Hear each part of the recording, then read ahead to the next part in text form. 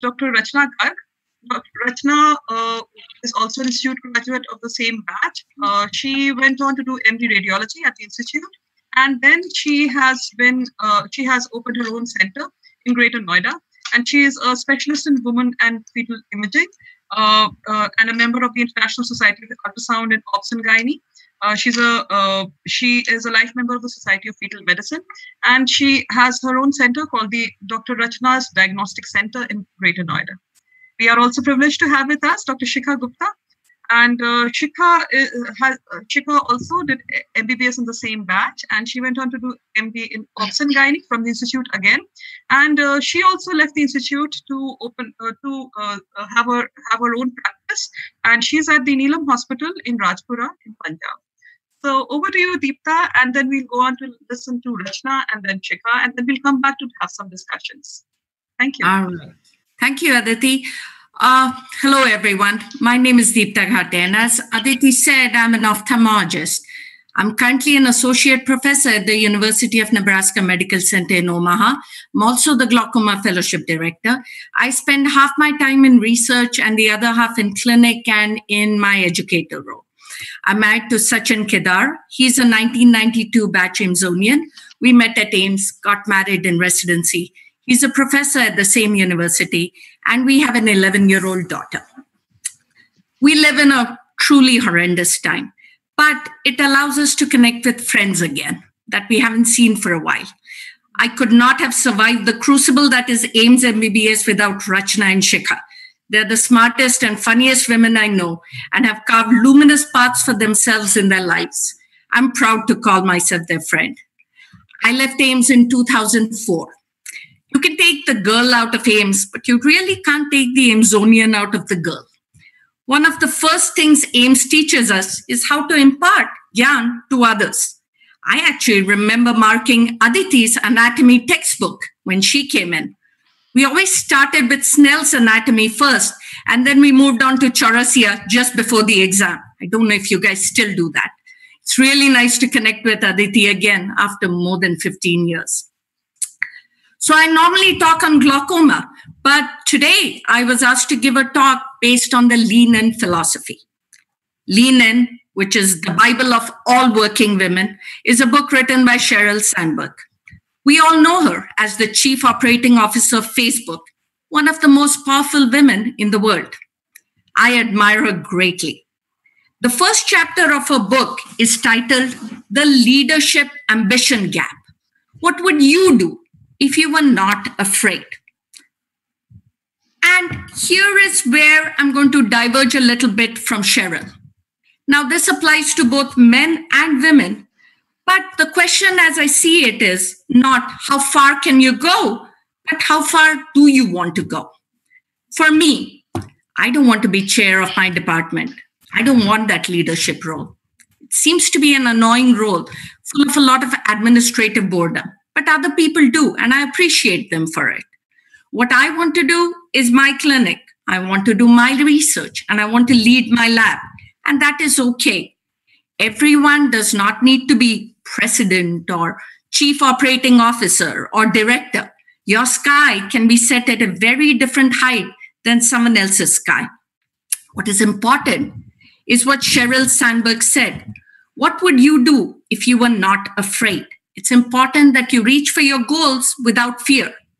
Today's talk will outline some of my life experiences on that. The first rule of work: be good at your job. Become indispensable to your organization. You got to work hard, got to read the books, read your papers, read the literature, show up on time, be accountable for your mistakes. Simple, right? Advocate for your patients. And especially when you're just starting out, say yes to people for the jobs that no one else wants to do. When there are committees you'd rather not be on, or if someone has a nasty call or holiday call, say yes. But above all, don't whine. Life is hard. Medicine is hard. We know. Save the whining for your best friends. Don't whine at work. Just don't. This applies equally to the intern and to the professor. If you aren't good at your job, no one will respect you. And then leaning in without respect It's just a waste of time. If you're good at your job, then you also need to know your worth and insist on it. That means before you ask for anything, make sure that ask is fair and then give evidence for it. Once a month for deadlines or for talks like this one, but weekends are for family. That means papers get delayed. Maybe a grant goes in later, but I have accepted that price. Find out what your balance is between happiness at work and at home. That means your goalposts may shift occasionally, but sacrificing work for home or home for work does not lead to happiness. In fact, the word sacrifice is silly.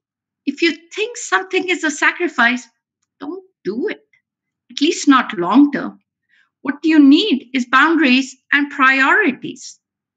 The about talk exists so you can find this work-life balance eventually that leads to happiness in your life. Well, my email is deeptaghate@gmail.com. I am on Facebook, and I'm always happy to answer any queries that anyone may have. That's all I have today.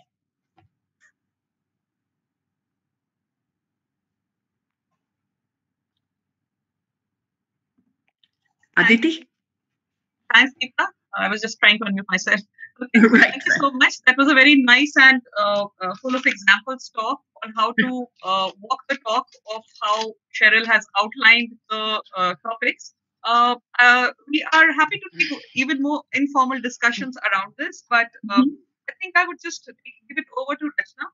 And how has life after MBBS been for her? And any points for undergraduates? Taking your own life examples, taking forward. Over to you, Rachana. Thank you. Thank you, Aditi. Hi, good morning. I'm Rachana Garg. I'm 95 batch MBBS. I'm a radiologist and I have a small diagnostic center in Greater Noida. Lovely to hear from you, Deepta. Your thoughts do resonate with mine when it comes to work-life balance. So Aditi had asked me to share a few words about my personal background. Well, I was born and brought up in a small town called Kapurthala in Punjab. My father has retired from a government job and mom is a housewife. I'm married to my batchmate, Harpreet. He is an ENT surgeon and we are happily settled in Greater Noida for the past 13 years. I have two daughters. Elder one is 15 and the younger is 11-year-old. So my sojourn at AIIMS spanned for a long 12 years, right from 1995 when I joined MBBS till February 2007 after finishing senior residency in general radiology. So although I've been asked to share my experience of life after AIIMS, but since this is an informal interaction with the undergraduates, I'm really tempted to share a few things about my life at AIIMS, especially during the internship period. The internship period, as you would all agree, is the decisive part of your career. We try to weigh the options for the future. There are a lot of uncertainties. We feel lost many a times. I remember my first posting was obstetrics and gynecology. And a newfound doctor in myself, I worked with full enthusiasm. We did mini labs and I even assisted cesarean sections with the team of very dedicated senior residents. I started enjoying it so much that mentally I had thought I considered my career, but the patient came with an obstructed labor. While the health providers tried and tried, they couldn't do anything. I was just a mute spectator in the the entire episode, and it ended up in a great deal of disappointment. So I was shattered then, and then I decided no, obstetrics is not my cup of tea. So this is how the decisions keep on changing with time, especially during internship. So I decided to take up a non-surgical branch, and we started preparing for USMLE. I cleared step 1, and while I was preparing for step 2, this PG entrance happened. So casually, we appeared for the exam, and I'm as if all is predestined. Both me and Harpreet, we surprisingly got good ranks. Suddenly, the entire thing got. I mean, the plans were all changed. We were the only doctors in our family. The sentiments in the family really rose high. Our parents wanted us to stay back, and out of the blue, nationalism prevailed. And it was an overnight decision. We said, okay, now we are quitting the MLE thing and now let's stay here. So I got the radiology seat. I got married to Harpreet. We worked very hard and started enjoying the residency. As you know, the radiology department at AIIMS is certainly one of the best in the country. And I had the privilege to work with the stalwarts like Dr. Manorma Berry, Dr. Seema Mukhopadhyay, we had Dr. Arun Kumar, Dr. Ashu Seth. So I completed 3 years of junior residency, followed by senior residency with full commitment. Am I audible? Yeah. We can hear you. Okay. So we decided to hold on to AIIMS forever.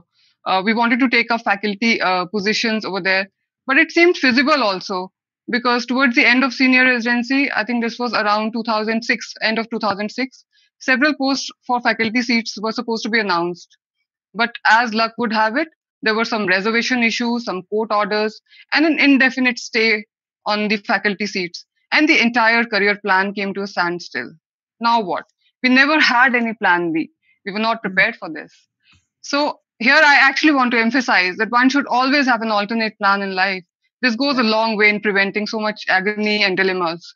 So we thought about two options, either to stay in the institute as research associates, God knows till for how long, or to take a plunge into the private healthcare system.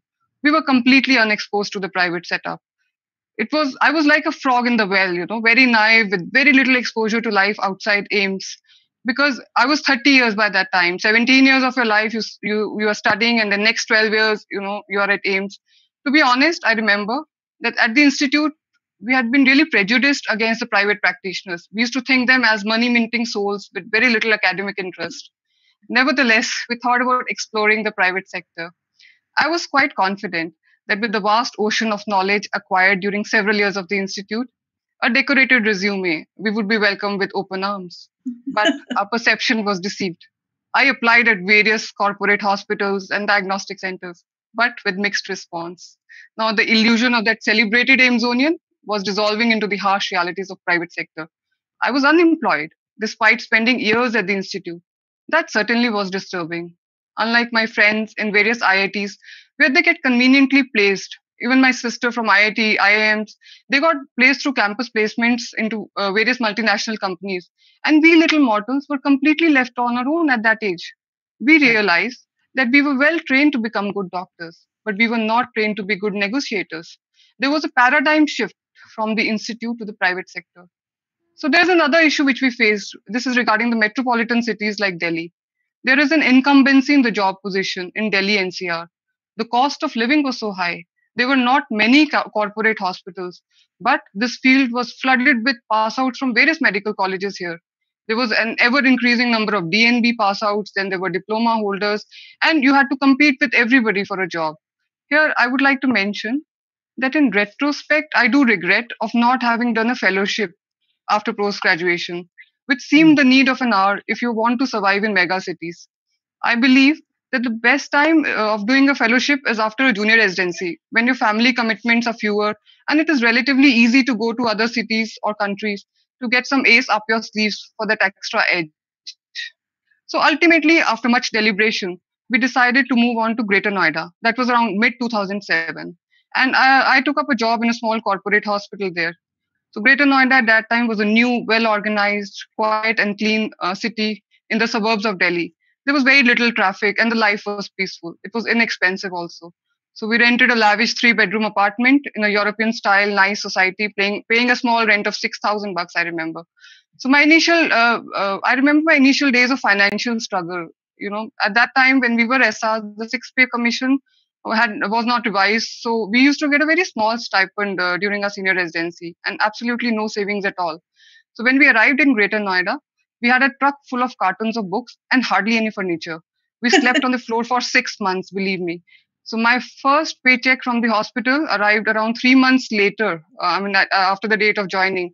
Probably it's their way to prevent attrition so that the doctor doesn't run off. So I remember one very funny episode. A senior manager from the hospital admin said that she would like to come to a place for a cup of tea. I said, okay. But I realized I didn't have a formal sitting place in my house. So me and Harpreet, we went to the market to buy a small sofa set on EMIs. So although most of the imaging modalities were there in our hospital over there, but being a female radiologist, I was offered more of a women imaging and fetal imaging. I must admit then that in our radiology curriculum at AIIMS, I had very negligible exposure to fetal imaging. We never did obstetric ultrasounds. I had to learn a new skill set all over again. So I read up a lot, attended conferences, seminars, and actually started enjoying fetal medicine and imaging. So we do miss on certain things like interventions and angiographies, which we do at AIIMS, but then we acquire new skills. So these are just trade-offs. We don't regret them once we make informed decisions. So and then I did this job for 2 3 years, but then corporate hospitals have their own issues. After working for a few years, I decided to move on and have an independent practice. Only ultrasounds can give you that independence in radiology, especially if you don't have a financial corpus. But the question that bothered me at that time was, how can an AIIMS pass out settle in not so glorified role of a sonologist? At the institute, I remember ultrasound never got the respect it deserved by us, the residents. We used to run after CTs, MRIs, interventions. The tag of a sonologist appeared little lowly, but with the encouragement of my mentor, Dr. Ashok Khurana, who's practicing sonology in Defense Colony, I decided to pursue it wholeheartedly. I realized that there is a vast scope in this modality, not only in women and reproductive imaging, but also musculoskeletal, pediatric imaging. And nowadays, with high-end equipment, you can do a whole lot of things. So it's a very evolving and gratifying branch of radiology. So another issue was setting up your own practice in a tier two city, which has its own challenges. Most of us have very little insight into the business aspect. Finances involved in buying a machine, acquiring a clinic space, various important approvals from the government agencies. Most important aspect, however, was to establish yourself in a field which was largely infiltrated by so-called doctors or quacks in small towns. The ethics and virtues which had been inculcated in our curriculum at AIIMS did not allow me to have a commission based or cut based or referral based practice, as they call it, which was the norm everywhere in this town, in this country. In fact, in the initial days of my struggle, I realized that private sector tries to average out all. You have to carve a niche for yourself. It may take some time and patience. They say that it takes 1,000 days of a dedicated effort to build your own practice. I had to learn the ABC of private practice, that is availability, behavior, and competence. Be accessible, be compassionate and kind to your patients, update yourself, acquire new skills, be good, and as Deepta said, be indispensable. I think that is the key. Besides, if you're self employed, you are your own boss. You can set your own limits and standards. Nowadays, the concept of good practice has offered many challenges. I mean, it has many advantages. You can take bigger steps, you can split the cost of establishment and do a whole lot of things. But I agree, it's not easy to find like minded people with the same frequency and approach. And I feel that one should always team up with someone who has similar or better skills than you so that the learning continues. The Greater Noida, where I practice, has a mixed rural and urban population. You see very closely the gender inequality, lack of proper education for marginalized women, and a strong preference for male child. All is so closely knit in our social fabric. So, being a woman practitioner, this has given me the opportunity to connect with these women and gain their trust. I believe that I'm doing my part in providing quality and accessible healthcare at the grassroots level, and I'm really satisfied with this. So one thing I really miss here is that since we are a small community of Amazonian, a batch of 50 odd students, and a few PG colleagues, most of which settle outside India, you really feel the lack of social connect with like minded people. You feel lonely at the top, especially if you are in a small city. In contrast, if we see most of the medical colleges in India, and especially in the state where I work, usually they have large batches of 300, 400 students. The doctors passing out or interspersed all over the state and country.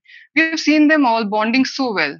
I wish more people from institute were around in the private healthcare system of India. Well, I would like to end my talk with a few practical recommendations from my experience and my mistakes. As you know, a radiologist would always put that at the end of the report. So please correlate individually. So ensure that you have some savings at the end of residency. It'll save you from a lot of struggles. Go learn some financial management skill. Earning money is good, but managing what you earn is very important. Always have an alternate plan B ready during your residency at AIIMS. Consider working in India. Be an entrepreneur. Make your own rules, your new ideas of business models.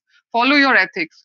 Be prepared that being in private setup, you will not get much help from government or society. But still, it is very gratifying and it will make a sea difference in the healthcare system of the India. Ultimately, stay easy, stay cool. Life is a celebration. Lean in, grab every opportunity to be happy. As my spiritual guru says, do your karma with honesty. Live your life with satya, sadachar, and sadvyavhar. Yash, apyash, man, hani, sab vidhi ke haath. Move on. Charai vet, charai vet. Enjoy. That's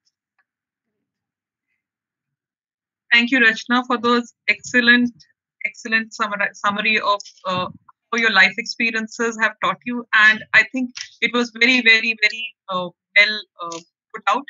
We could all relate to all this. I'm sorry for the kids in the background. This is a Sunday morning. that looks lovely. That's, Yeah. that's understandable, I'm sure.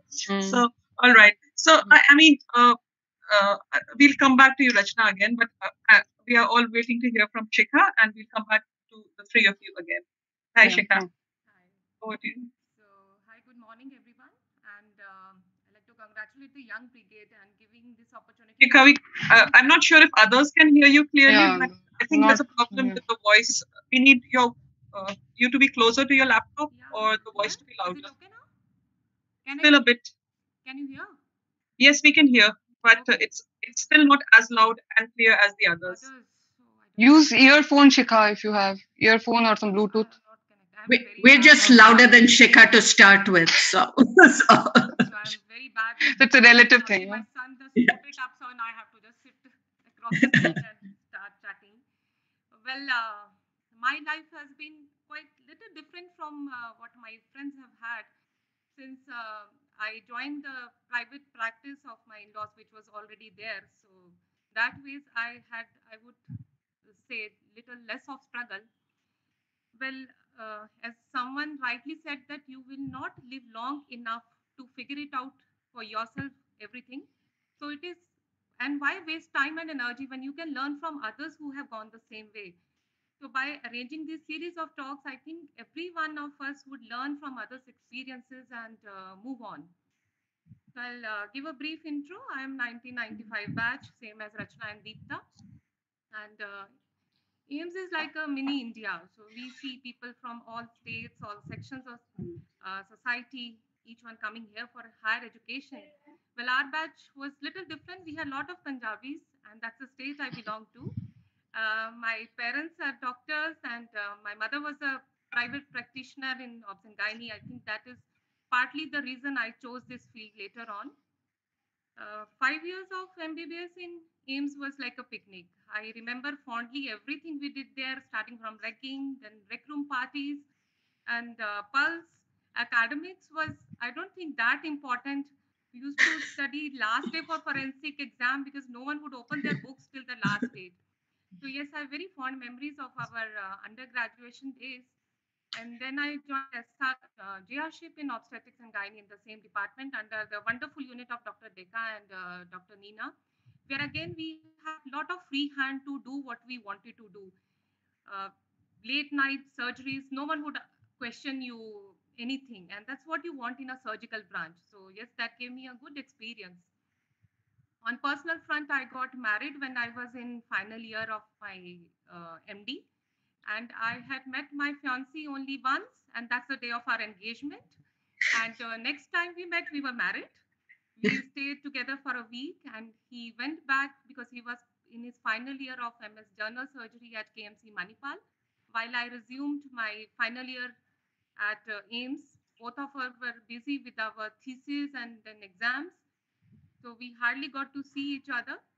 I finished in December, and after 4 to 5 days break, I joined senior residency. While my husband cleared his MCH in urology, and he went over to Lucknow SDPGI. Again, the life was same, work all the time. I would do duties 4 to 5 weeks continuously, including Sundays, so that I could get a 3-day break and fly over to Lucknow to be with him. But SRship in AIIMS is what I felt was little different from people who graduate from AIIMS versus SRs from outside. In terms of the number of hours you are made to work, the kind of duties you were put through, any complicated case comes, any VIP comes, you're made to do bedside duties also. Sometimes a leave would get cancelled at the last moment. I remember once I had just landed in Lucknow and got a call to come back because something had happened at the department. And that was it. It just broke me down, and I resigned at that time without even thinking what I'm going to do next. So I shifted with all my luggage to the another hostel in Lucknow, that is SDPGI. I thought I'll enjoy my life for some time because I've been, at least for last 3.5 to 4 years during the PG time, had been working continuously, where we would have a shift of 30 hours and with only 2 hours break in between twice a week. And gynae posting was very really hectic. So I joined the genetics department in a PGI as a non-DM fellow. It was great fun. I would work for 3 to 4 hours in the OPD, and rest of the times I was enjoying my uh, role as a homemaker, trying to maintain my home, trying my hand at cooking, which I was pathetic. But 2 3 months later, it all sounded very unexciting. I think that's what AIIMS does to you. You cannot simply stay still. So I left that, and then I joined a private IVF center. That again was as a doctor, as a on a personal front. That was my first exposure to a private center, and also to IVF, because at my time there was no IVF facility at AIIMS. And that I found very academically stimulating. There I worked for some time. Then I went to Calcutta to do fellowship in IVF, and finally I came back to the place where I got married, that is Rajpura. I'm sure most of you have not heard of this small town. This is a non-district town around 20-25 kilometers from Chandigarh. And even being from Punjab and this place being close to Chandigarh, I had also not been there ever in my life.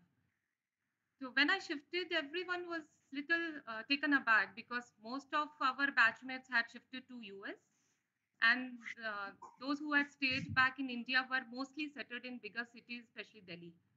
So I left big city and left AIIMS and went back to a small town called Rajpura, where my in-laws had a 30-bedded, decently run obs and gynae practice where basic work was being done. So I joined there in 2005. That was 15 years back. And with time, we kept on adding newer things into obs and gynae practice, fetal medicine, then IVF.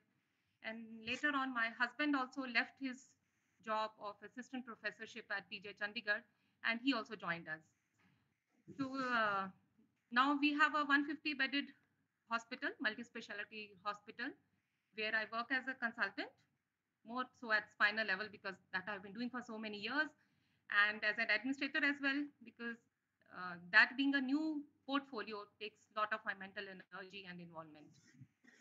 Now, if I and personally, I am a proud mother of 2 children. My daughter is Sarah, is 14 years old and has interest in medicine, thankfully.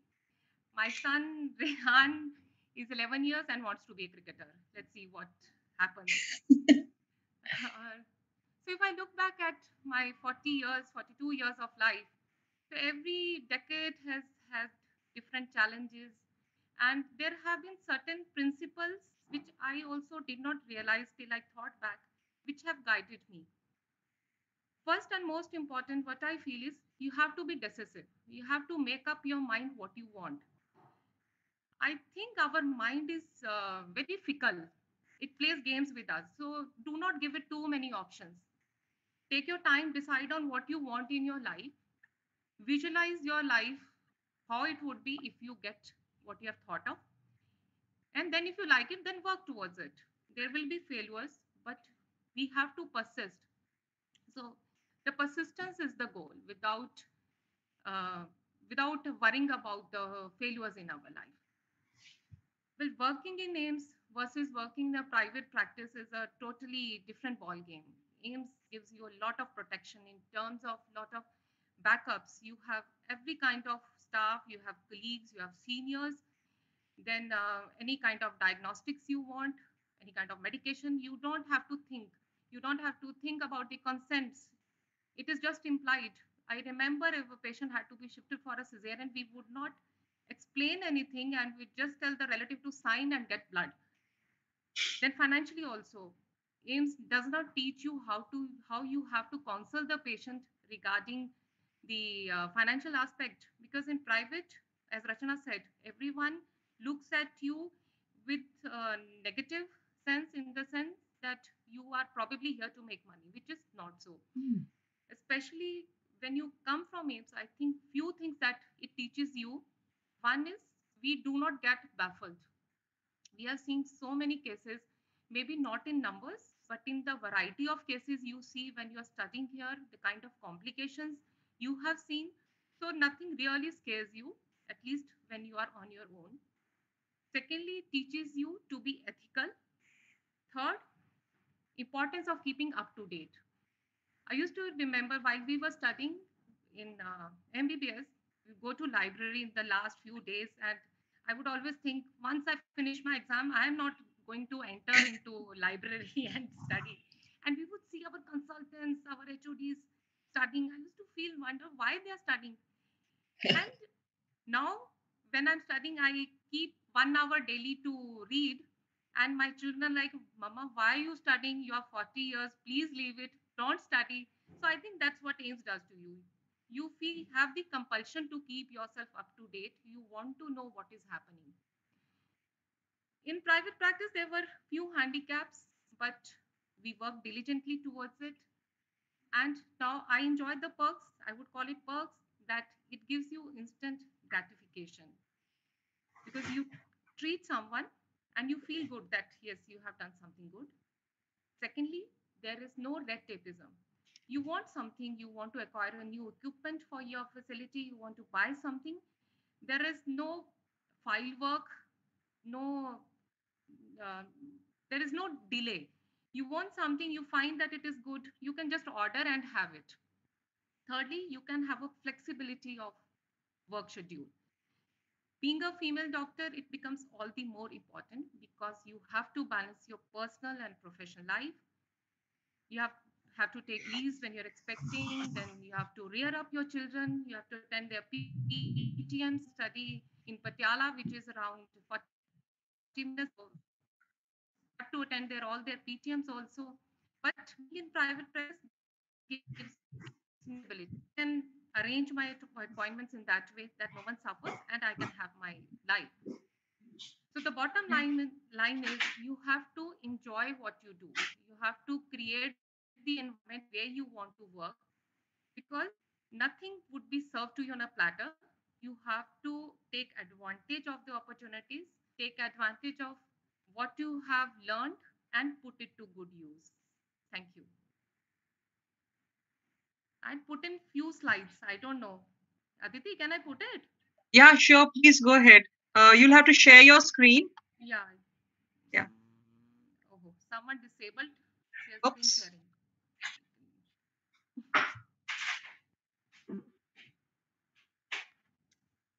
How are you supposed to? There's some questions on the chat, Aditi. So. Yeah, I'll come to them. I also have a few of my own. Yeah. Just, are you able to share screen or not? Yeah. Can you see? Yeah, that's great. Oh, nice. Oh, good to see you, Shikha. Nice. So this is our hostel days. Oh my God. You'll have to point them out, right? We were 6 girls in a batch, 4 of us are here. There's Uma. Yeah, Uma in addition to. That's lovely. Sorry, there was Ajita. All sleepy souls, huh? Ajita, Uma, and who was the sixth? Moitri, of course. Moitri. Yes, she is. It's awesome. Shimla trip. Yeah, this is getting the degree, and that is my husband. This is Manipal, and this is my Calcutta pictures where I did IVS. And this is my daughter. This is our first hospital where I joined. This is our new hospital. Wow. And, wow. This we recently met. Oh, nice. And this last picture is from Amazonian get together, which we had in Chandigarh in December.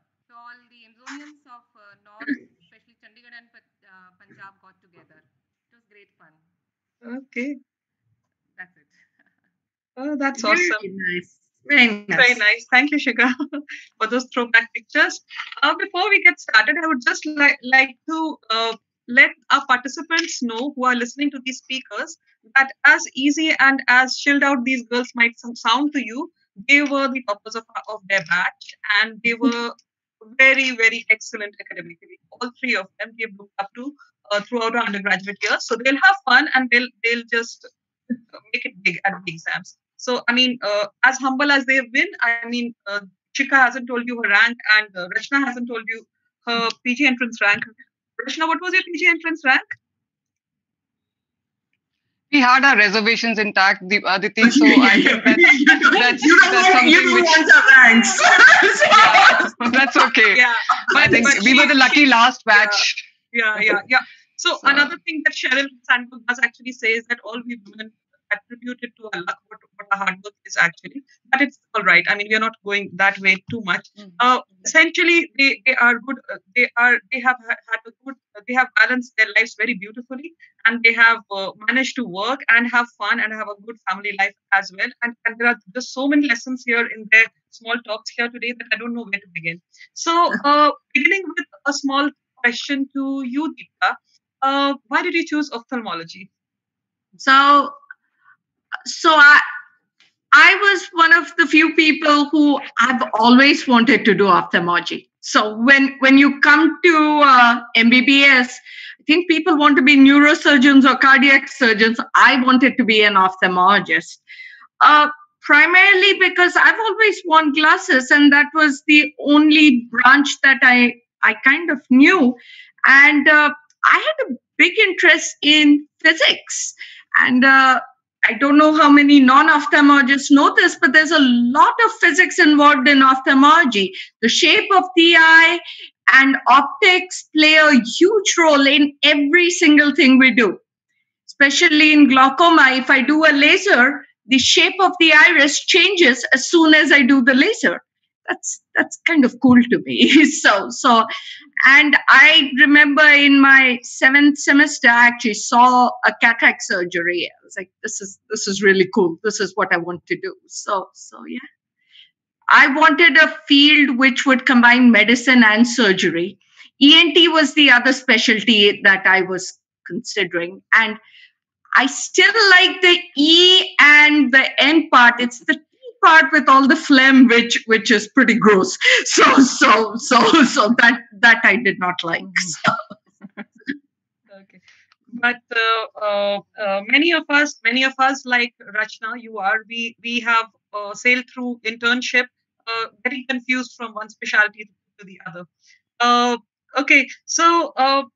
What since all three of you did manage to do your residency at AIIMS before you moved out, some of you have highlighted some lacunae in our training, such as not exposing us too much to patient counseling related matters, having not taught us to have a life outside of your studies, that is financial aspects, managing practicalities of handling a business and other things.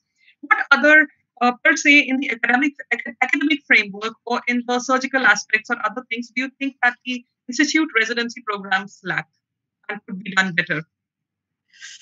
How much time do you have? So we have time. You finished in time. So just kidding.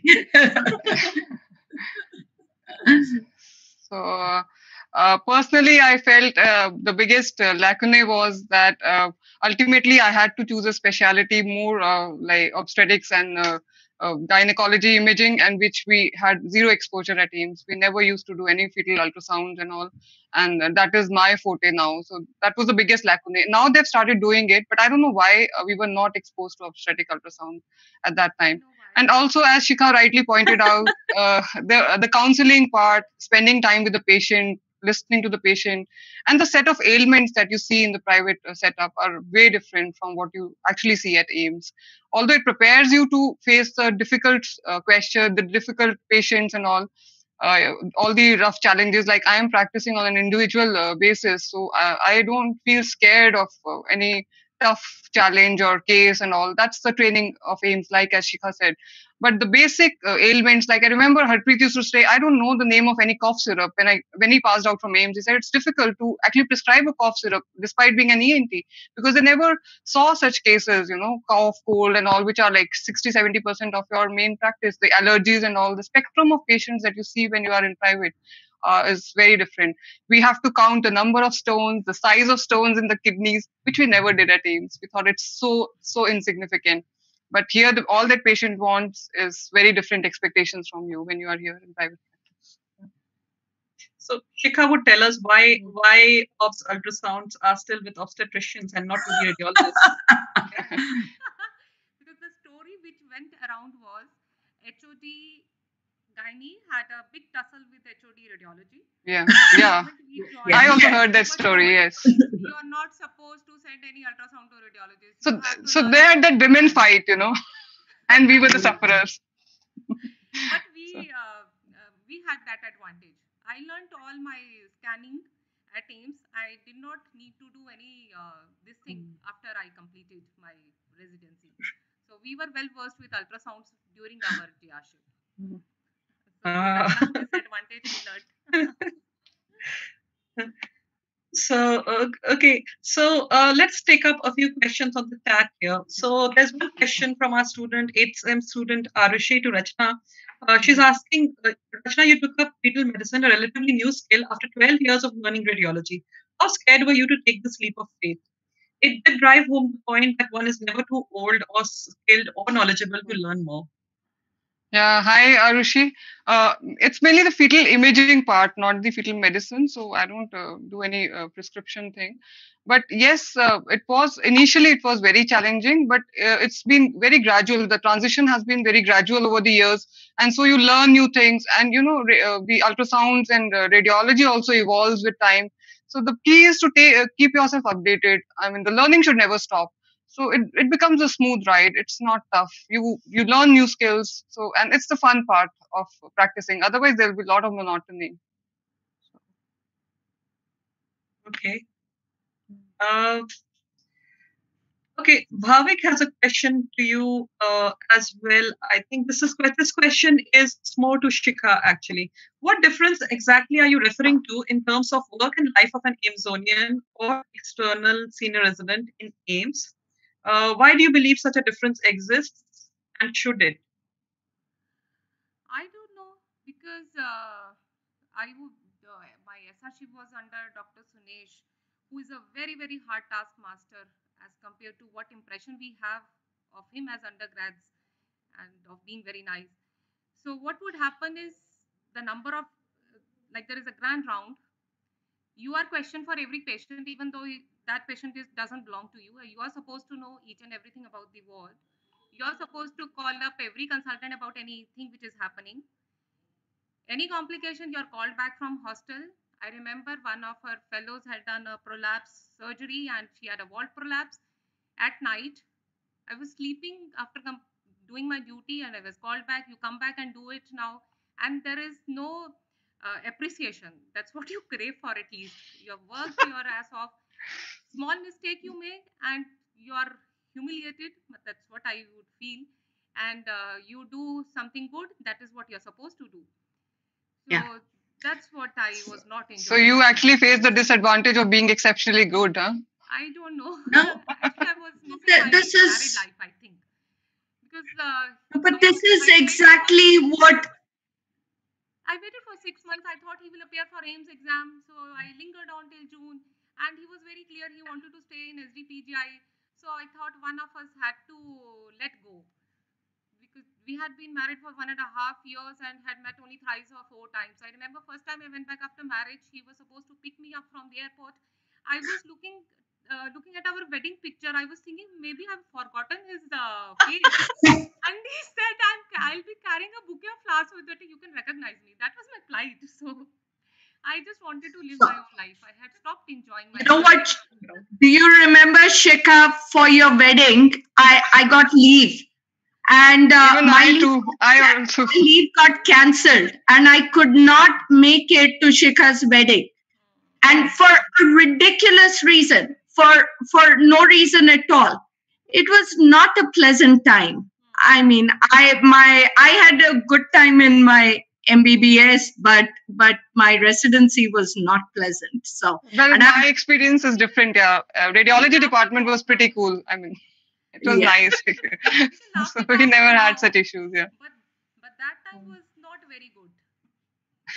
Now we just look back. But I must say, what was good are the people I met there.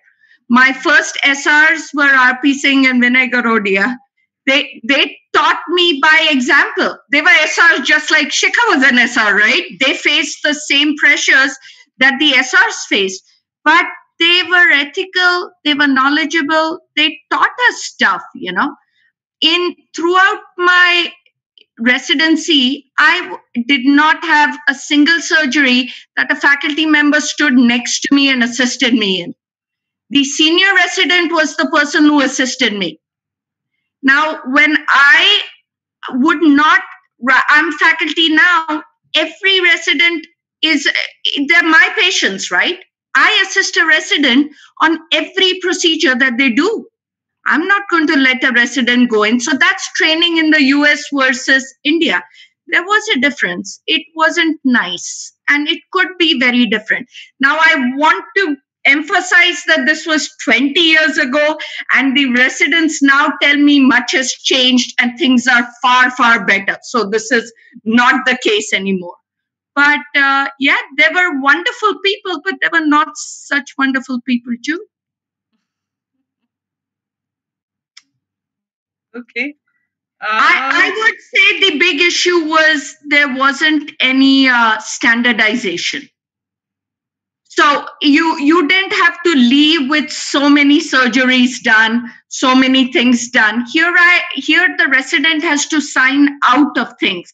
If they're in a glaucoma rotation, they need these many lasers, these many surgeries, 15 of these procedures done before they graduate. And it is my responsibility to make sure that resident has it. That wasn't there. It was entirely the resident's job to get surgeries, and surgeries were given as a favor in a surgical field, which is not the way it should be. I think the caseload, the workload at AIIMS is very much. So I think that yes, it was very high. There were 10 ORs running, but it could have been better. So, yeah. It seems there's a lot of scope to change what happens here through residency. So undergraduates, moving forward, you have a tougher task ahead. So they're happy with the MBBS training and all that went with it, but not so happy about how the MD trainings went on. And there's a lot to learn for the current MD programs as well. Okay, we'll move on to another comment actually from Dr. Vinay Garodia. And he writes, work is often given to those whom the seniors trust more. And I think this is pertaining to perhaps Dr. Shikha's comment, I suppose. I'm not sure. The department trusts their trained people more. So AIIMS graduates and postgraduates are made to work more, and in the process, they learn more as well. The advantage and disadvantage of being good and sincere. Yeah, that's true. I agree with that sentiment. And I think at that moment, it might seem that you are not being commended for what good you do, and you're only being blasted at for the things that you don't do right. That's because the expectations that ride on your shoulders that come with the job of being an AIIMS graduate become far more, I guess. Okay, so questions from the audience to all three of you actually. Any books that you would recommend reading? Because outside of the curriculum, of course. Deepta, your Facebook posts apparently reflect your love for books. I'm sorry, I'm not really active on Facebook and I don't follow any Rajpura, Devasio and other stuff. So go ahead with you, Deepta first, and then the others. The book that I've recently recommended to everyone is Less by author Sean Greer. It's a Pulitzer Prize winner and the funniest book I've read in a while, and it makes life better. Everyone should go ahead and read it. The other book that I have recently, an author that I was recently introduced to about 6 or 7 months ago, I don't know where I missed it, is Tana French. And she writes mysteries, and very beautiful mysteries. And Into the Woods is one of her books, and it's really fun too. So it starts as a mystery, but then delves into something much deeper. So those are two books which I've enjoyed recently, and for others. Yeah. Yeah. Shikha, do you get time to read at all? I read a lot. I can't sleep without reading. Yeah. Last night I was not able to sleep because I took an afternoon nap and then just open a book and just fall asleep. Right. One book I remember which influenced my mind while I was a teen was Fountainhead by Ayn Rand. I read it twice, thrice. I don't know what got into me, but I was so influenced by her. So that is one book and rereading also. Presently, I am reading Becoming by Michelle Obama, and I find it quite interesting. It's nice. You know what's interesting about Michelle Obama is she left work after her husband became president, which was yes, she did. You know who did not leave work? Just incidentally, Jill Biden. Oh, She is a college graduate professor, a PhD, and she kept working even as second lady. Just FYI. So Fun I'll fact. take that thread up to ask a couple of questions here, which I'm curious about. So Deepta, you said you always wanted to do ophthalmology and not so much ENT because of the T of it. So what was Sachin's reason to take up ophthalmology? Was it Ophthalmology. you? So Sachin, incidentally, no, he's 3 years senior to me. So I mean, you were together from right. So Sachin was kind of going the route Rachana was going. So he was giving his MLEs and gave the exams and matched into ophthalmology. So while giving his USMLEs, he started his residency and he really enjoyed it. And then I was at AIIMS and he never went. And then he stayed, he finished his MD, he did his SRship. And there, just what Rachana and Kocha faced 4 years down the line, there was a roadblock. What next? So we wanted to stay in academics, and that's when he came for a neuro-ophthalmology fellowship to the US. And I came for lab work in the US. And we always thought we'd go back, but that didn't work out. So planning's overrated is what I tell everyone. But yeah, that's how it worked out. Okay. Okay, so moving on to, I don't think Shalimar's on the chat, Priyank, but we would have loved to hear his reflections on the. Shalimar is one who stayed back. I don't know if there are many other. Do you know of other batchmates that are at the institute or just I think Shalimar is the only just one. Him, right? MBBS, just him. He's our only connection. Yeah. There are many in NCR, not in Delhi itself, but in Gurgaon and in Noida and others. So, yeah. Okay. Okay. So, one of our, I think, current 4th semester students, Mehak Arora, has asked this question. Do you think that a little portion of the internship period be spent in the private sector just to facilitate an easier transition later, just in case?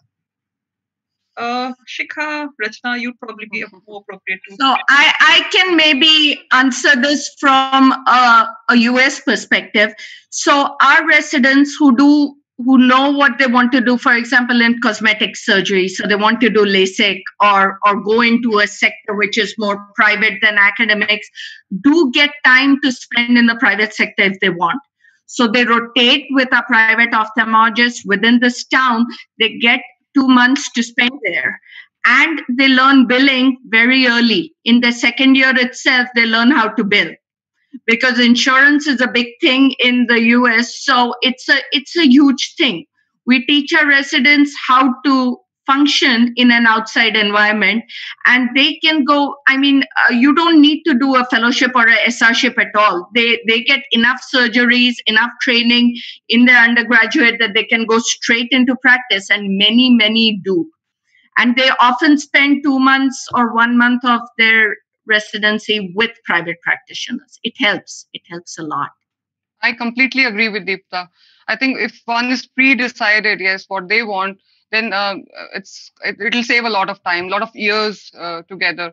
Because I have seen people from many other medical colleges who are very sure, like if they're doing MD, they want to go straight away into private practice, so they can do those targeted type of courses rather than rather than senior residency for that matter. Because I think doing other things which I'm not currently using and probably I've forgotten in the last 15 years.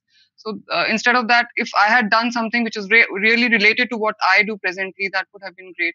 And at internship level only, if you're that clear in your thoughts that you want to enter into private practice, if a little exposure of a month or so is there, so that can be of great help.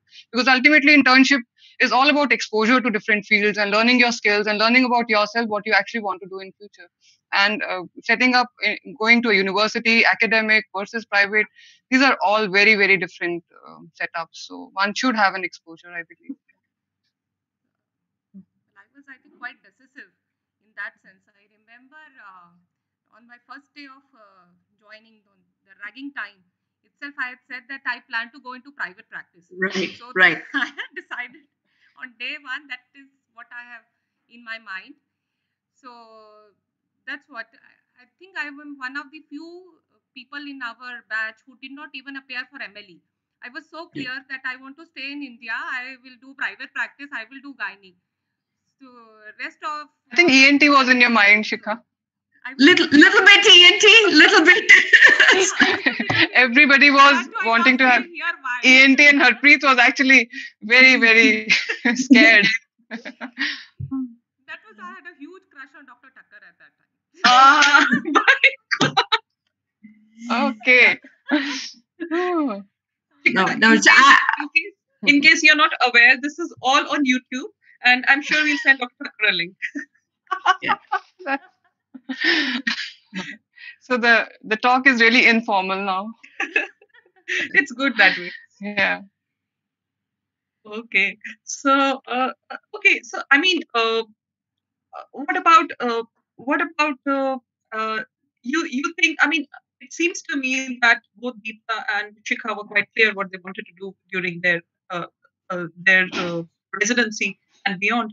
Rachna obviously had a hard time, just as many of us have also experienced going around making these decisions. So, how was it? The transition from AIIMS to the outside world was very, very tough on the two of you. And we haven't heard from Harpreet today, but could you just generally briefly summarize a bit about him also, so that the students are familiar with the struggle as well, just in a couple of lines maybe? Yeah. I asked him to join, but he said he wouldn't. Yeah. We would love to see him if he's around. Yeah, because I wanted him to have a first hand. Maybe you can take up some other question and I can ask him to join. Yeah. First hand experience. Okay. So we'll take up another question as well. Okay. So we have someone asking, Bhavik asking you, would you advise AIIMSonians to continue till senior residency in AIIMS? Is the extra work important for the exposure you need? I wouldn't know right now, Aditi. Things have changed a lot in RP Center. They are given far more surgeries than we are in their MD. So I don't know the answer to that. So I don't have that much contact with them. So in my time, it was kind of necessary. You couldn't go straight into practice from MD, but things have changed substantially. So. What about you, Shikha? What do you think? What I feel is it is important because once you have done your post graduation, you are still doing a lot of things, and now is the time for super specialization. Like I chose the field of fertility and IVF, which was not there at AIIMS. So best is not to waste your time doing what you have been doing in JRship.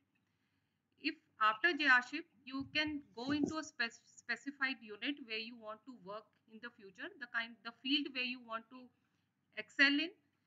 For example, in gynae, you have the options of fetal medicine, you have IVF, you have laparoscopic surgeries. That would be nice. That is, instead of rotating throughout, after JRship, you can choose one particular part and do your senior residency there.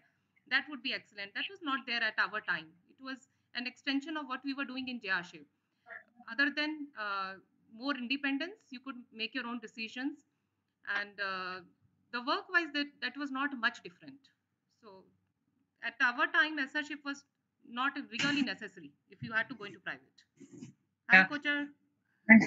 Hi. How are you? Great, hi Deepta.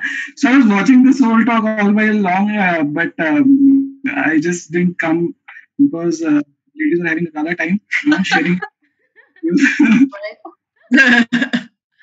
We'll welcome you anyway. So. Hi, Kochar. This is Hi. Aditi. Hi, Aditi. Hi. So just tell us in a very brief nutshell how your exposure has been at AIIMS and beyond. What would you have changed about your ENT residency? Okay, so basically, AIMS taught me some basic skills about surgery and how to hone them properly. What I ended up doing was just like Rachana, and ended up doing entirely different field altogether. I'm more into otology, rhinology, and very less into oncology, which I was practicing at AIIMS. Although I've kept my skills still sharp for those disciplines, so that over a period of time I don't lose them at all. In medical practice, also there was not much exposure at AIIMS, so we didn't learn disciplines of infection and allergies, which I picked up in private practice. So again, it was almost something very new for me. At AIIMS, the biggest problem with us was that we were under the radar of a particular thesis guide. So all of the work was centered primarily based on the thesis, and you see, my whole 3 years of junior residency and 2 years of senior residency, I was not rotated by my chief. He said, "You are not going to go." And so my exposure to other units was hardly any. So, but in practice, I've done hardly any CI surgeries. My whole thesis was on cochlear implants, but in practice, I didn't have that equipment. I didn't have that facility with me. So I ended up doing very less of what I learned at AIIMS. So one is that the rotation through different departments is not proper. It's only on the whims of the particular person under whom you're working. And in senior residency, it was all giving dates and counseling patients and working them up for surgery, and in surgery making the OT go round and round. I've done complete senior residency at AIIMS, and what I've realized is I've just been a good manager at it. So I've learned the managing skills in the senior residency, and I've learned basic surgical skills in junior residency. I remember when I came into practice, you would know that ENT would do tonsils, adenoids, and septoplasties as a basic bread and butter surgery. And at AIIMS, we were doing tonsillectomy in numbers like 1.5, 2.5. Because after you remove one tonsil, the other person would come and say, "Yeah, दूसरा मुझे निकाल दो." Yeah. Thyroidectomies also, you remove one thyroid and the other person says, "Yeah, उस तरफ का मुझे निकाल." So we were like, in cochlear implant, it was a big thing when we were given a closure at third year senior residency. I was given closure of surgeries. And then my colleagues were used to say, "तू तो छा गया, तूने तो आज implant बंद कर दिया." And like, now at least things have changed. People are doing surgeries in and way earlier than what we used to experience in. This is what I said about standardization of surgeries. It's not there. Everyone before graduating needs so many tonsillectomies, so many adenoidectomies. Those things were just not there. So it was. Yeah, I would also like to add in that research part was lagging. I remember that when I completed my thesis, biostatistics, I didn't know anything about it. We used to go to biostats department and we used to wander in the corridors like a person in the forest. किस दरवाजे पे खटखटाए और किससे क्या research कराएं. Like then we got SPSS10, that was a software. और अपने आप ही कुछ कुछ करके उससे निकाल के पकड़ा दिया. आपको थीसिस खोल के देखेगा तो उसको प्लेगरिज्म ही डाल देगा कि so whoever is watching, please don't open my thesis. And so it's there in BB Dikshit somewhere. So yeah. So research was not tackled very well by us, but our journal clubs were good. Our conferences were good. I must agree. So AIIMS, it is far better than any other ENT department anywhere else. In India. But if you are doing fellowship of even 2 years under a good mentor, even in India or abroad, Now people have been trained abroad and they're coming back and setting up their own practice. So even if you end up doing a good fellowship, you are better than us in those disciplines. We don't stand a chance to be with you. So that is what we were trying to convey, that if you want to do something good, you focus yourself early and just focus into that subspecialty of your domain and then start off from there.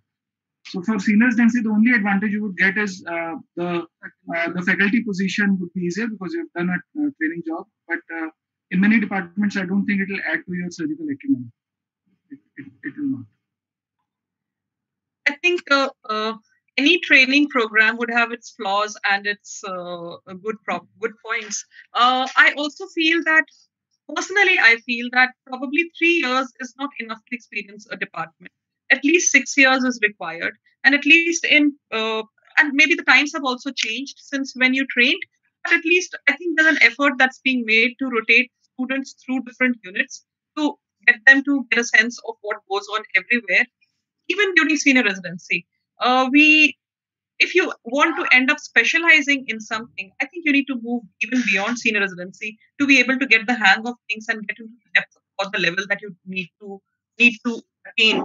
And that's what probably fellowships here or abroad or elsewhere would offer you the opportunity to get to know better what skills you really need to know. So, for example, I don't think 3 years of junior residency and senior residency in pediatrics is even enough for you to make up your mind about what you are really good at within pediatrics. So I probably got into pediatric nephrology during senior residency, and then I think I still continue to learn. So I think there's a lot going on that you it's an inefficient process all in all. For the number of years that you spend doing these trainings, you probably don't get as much out of it as you would expect the training should have provided you, say, vis-a-vis compared to other kinds of fields, for example, engineering or management or other education systems, where you get a hang of things and exposure and experience rapidly. But Aditi, in many other, like at least in ophthalmology, most fellowships in the US are just 1 year, as opposed to 3 years of senior residency in India. So I did just a year of glaucoma. Retina is 2 years, and oculoplastics, but everything else is just 1 year. Cornea is 1 year, and your mentors make sure you get enough surgical skill in that year. So, as fellowship director, I have to certify that this person is trained in doing it, and honestly, it's enough. Our fellows are well trained because that's all they do in that 1 year, right? So I mean, I don't know if we had a shorter degree of senior residency in AIIMS, we could first take more people.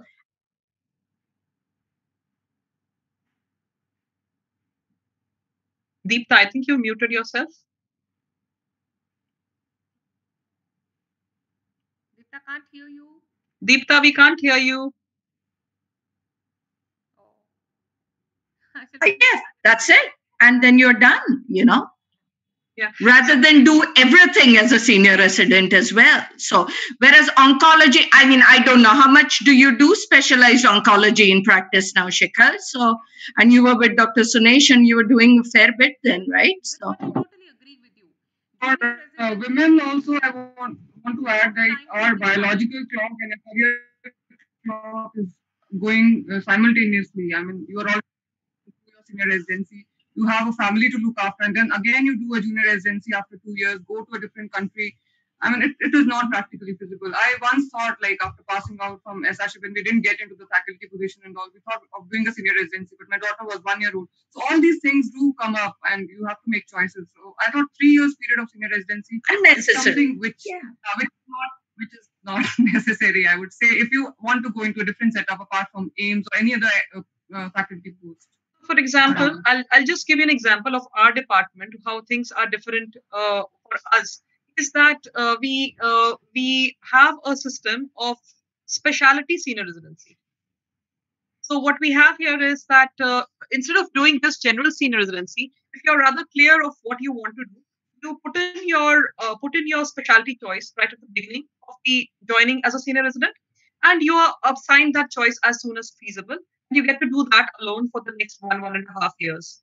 So we try to make space for that kind of a system. And I don't know whether RPC has a system like that ophthalmology has a system like that or not, or gynae or radiology has a system like that anymore or not. But for example, even in radiology, we're beginning to have pediatric radiology uh, as a separate thing, and other things. So I think times are changing, and people are trying to adapt the senior residency program at the institute into systems that allow people to explore these choices without getting into precise fellowships or DMs.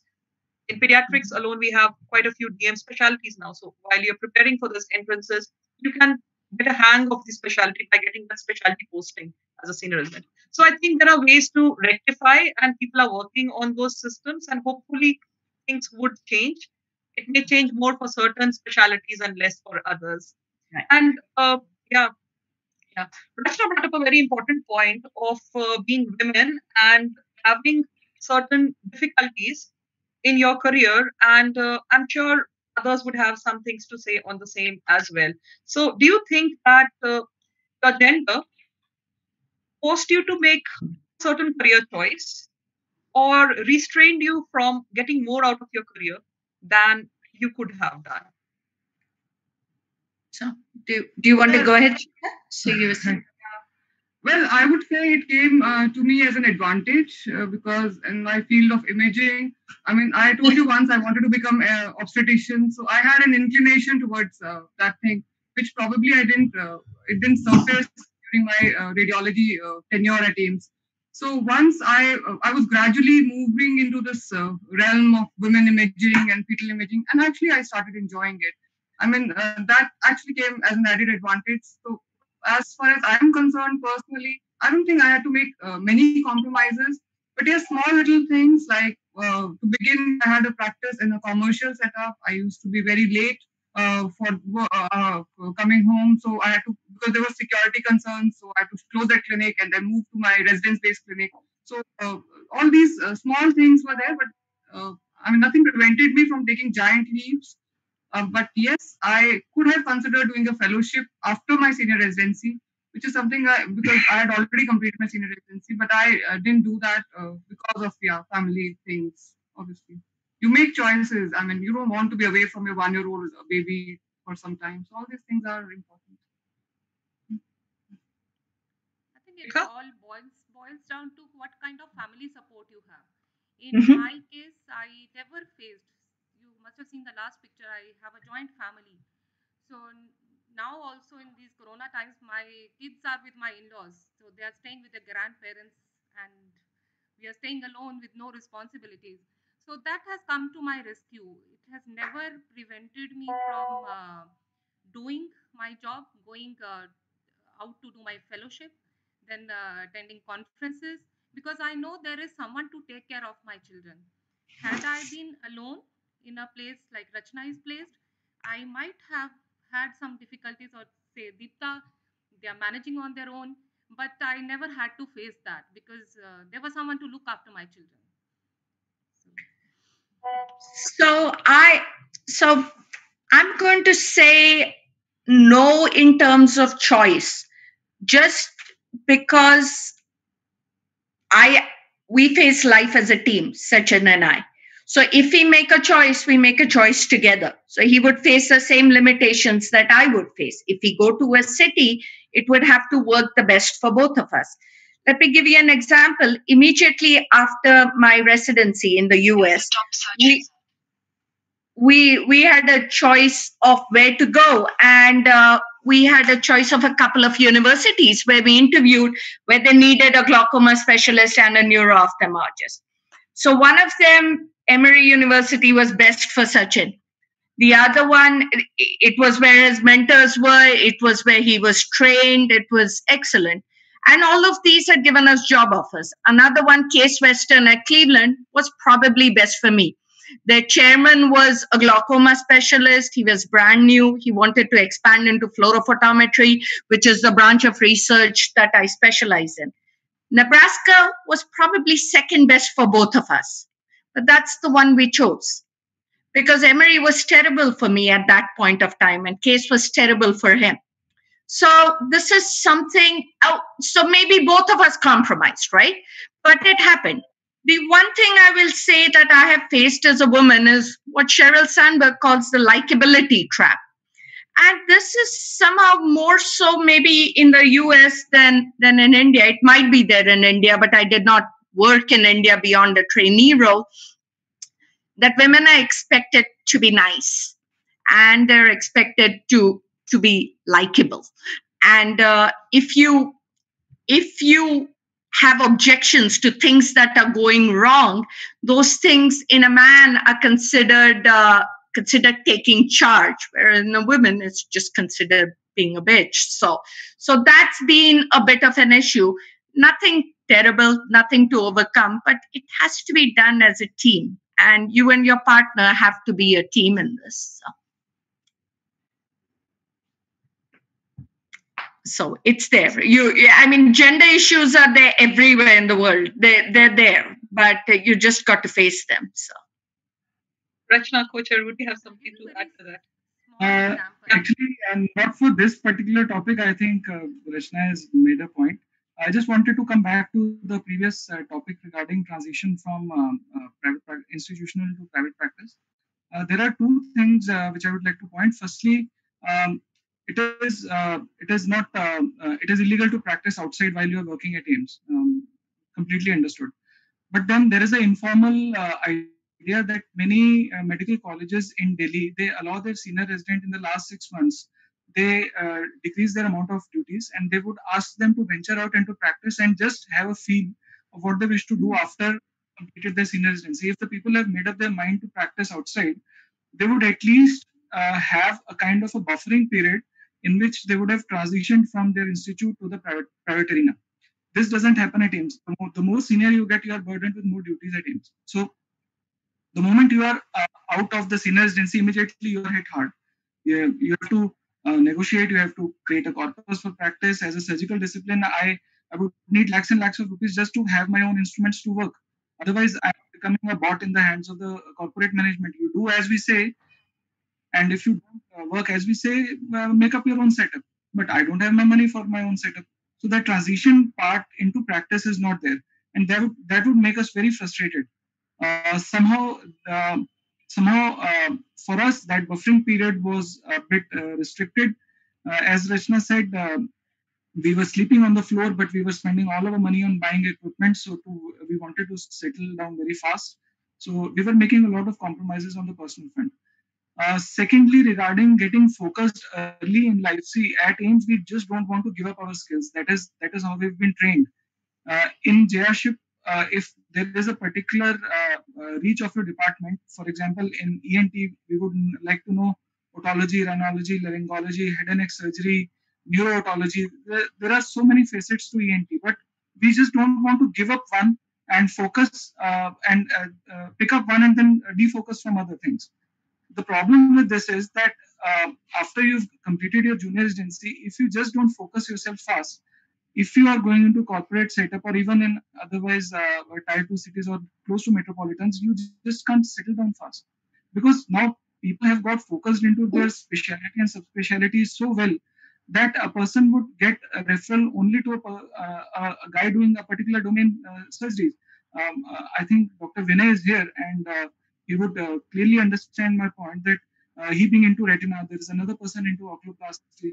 Although everyone is doing everything, we know it, but you need to focus into one domain very early, which didn't happen in the end. Mhm. So it hasn't been a norm to open it up to participants to speak, but let's just take their questions from there. I think I'll bring it back to the topic that we were discussing, and that's because I mean the points are well taken, Harpreet, but it's just that we need to rein in everything in the time span that we have. Shikha, do you have anything to say? Did your gender determine any of the choices that you made, or restrain you from doing more than you think that you were capable of? I don't really think so. In fact, it was the other way around because once I had shifted from Lucknow to Rajpura, and my husband finished his MCH after that. He had a lot of options to settle in Delhi, and but because I had already settled in practice, it is because of me that he did not join anywhere else and chose to come back. So in fact, it was the other way around. So I have not faced that kind of issue.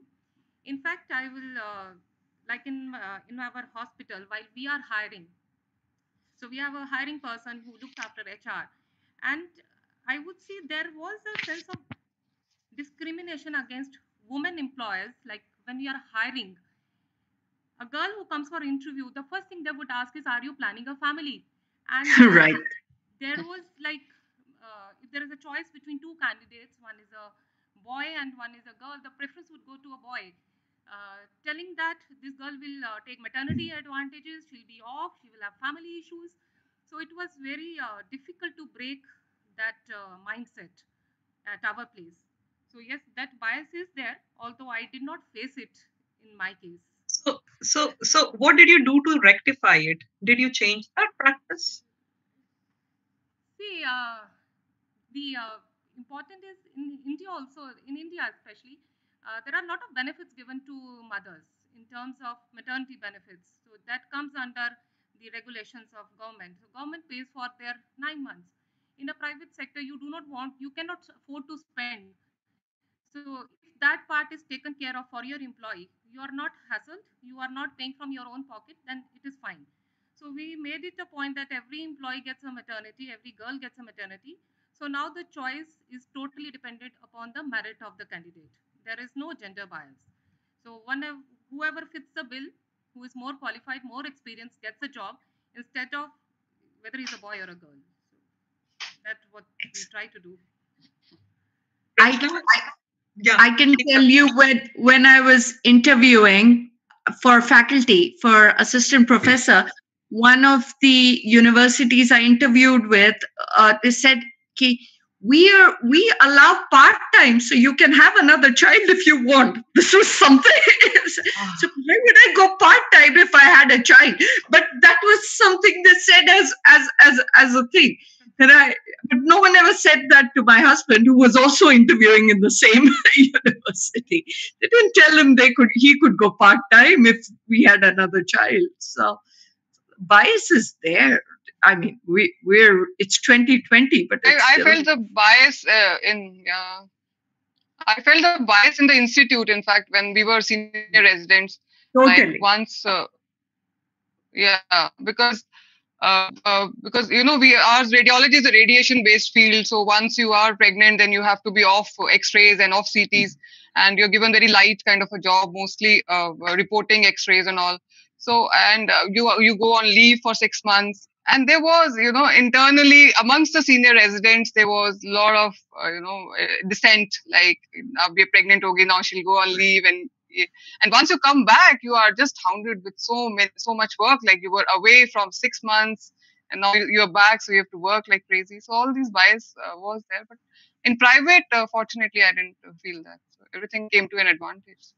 So I think inherently these biases still prevail, right? I mean, I'm sure there's a glass ceiling everywhere. There is employment discrimination at a very subtle level, as you rightly pointed out, say for contractual opportunities. So in my setup, when I'm hiring research staff, I try to do a reverse discrimination, which is as inappropriate, I'm sure, but I think I try to balance it out. But whatever. I mean, I think there are. But there that's are again a advantages. discrimination. That's discrimination, right? No, my reasons are different. We tend to. I mean, you very often have research jobs coming up, and then you think about who will be stable and who would stay on and who would linger on and do this work sincerely, and then the demeanor and the attitudes of the people, the candidates, somehow it kind of uh, fits into favoring women in those roles. But that's not the gender doesn't really put that there. But let's get back to get back to the gender biases at the institute. Do you think you felt any such reverse discrimination or pro discrimination or discrimination as an undergraduate as well in your interaction with your faculty seniors? or in your interactions with your peers? Do you feel that the gender came in between in these interactions? Yes, of course. I mean, I would say at least when we were there, a baseline level of, and this was not in AIIMS, it was in all of Delhi. There was a baseline level of misogyny in everything that we did. You go on the DTC bus, you go on this. In the institute, things that we would take for granted are now quite horrendous, like TFs and other things. They were full of misogyny. They were so nasty. A lot of these things we just took it for granted because we did not know any better. Now I would step up and we would tell them people to shut up, but we didn't. We just thought this was how life was supposed to be. People are supposed to prod at us in DTC buses. This is just what it is. So we accepted it, and it was rubbish and it was awful. A lot of it. I mean, when you were in the surgery department, I was always the one asked to make tea when I was the intern. When there was another intern who was always there, but that was just, again, we accepted it because we're like, this is how the world is. We didn't know any better. That's all we saw, right? So, but people who were older than us should have known better. Faculty who supervised those TFs and who sometimes sat as judges should have known better, but they did not. And we didn't. We were 17. Ragging was full of misogyny, a lot of it. So we just accepted it. It's not there anymore, I hear, which is good. But there was this was, again, Delhi in 1995 was a different place. It was not pleasant for women. We all know. So, but it was something we just never went out at night alone. We did this. If I was going home and I was the last person on the bus, I would get off at 2 stops before and walk. I would never be the last person on the bus. This is all internalized, just systemic misogyny that's just there. So we just, yes, I'm sure it is. But it's not true in other parts of the world, it isn't. So in many parts of the world, it's just I would agree with Deepta, yeah. She's absolutely right. Yeah. We just accepted it because we didn't know any better. But it was everywhere. We just didn't know any better. I think it's very enlightening to remember and recall all that. Rachana, do you have any other examples that you recall or remember, or do you think? Yeah. Well, personally, no, but I don't recall many, Aditi, frankly. But I met Harpreet when I was in first year, and I mean, I was always with him most of the time. So I wouldn't say that personally I had any problems like that. So. But Deepta is right. As far as DTC and Delhi security at AIIMS campus, I never felt that. But Rachana, do you think your being with Harpreet was the fact that made it different for you? Do you think? Yes, it might be. Others were not. Yes, I didn't get a chance to observe it, through a different lens. Yeah. Do you remember when we were in MBBS, there was someone in our batch or close to our batch at MAMC, one of the medical students got raped while coming back from the library. And the MAMC administration's response was to not allow women to go to the library after 9 p.m. That was their response. Yeah. She got an active social media at that time, No, right, but all this was big then. Yeah. It was big. Yeah. It was never made big. Yeah. It was in the news all over. There were protests, but we never participated, even as an institute, right? Right. Mm-hmm. So it was just horrendous, the whole thing. So, Shikha, you seem to have a different take. Did you want to say something? See, I never had. I was not privileged enough to have a company throughout. I was all alone with my girls. But the campus-wise, I never felt any insecurity or anything like that. Obviously, once you're out of campus, that holds true even today. See, I have a 14-year-old daughter. I cannot imagine sending her alone outside my home, unguarded or unaccompanied by someone. So I think it's going from bad to worse. That is not improving. That's awful. The things are being reported more.